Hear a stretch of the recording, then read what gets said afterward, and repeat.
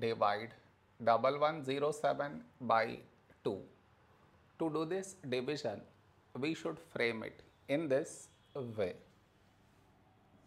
1107 here,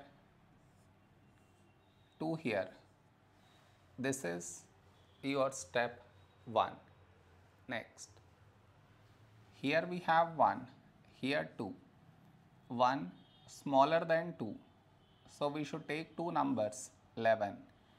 A number close to 11 in 2 table is 2 5s 10. Now we should subtract, we get 1. After this, bring down the beside number, so 0 down, so 10. When do we get 10? In 2 table, 2 5s 10. Now we subtract, we get 0. After this, bring down the beside number, so 7 down, so 7. A number close to 7 in 2 table is 2 3s 6. Now we subtract, we get 1.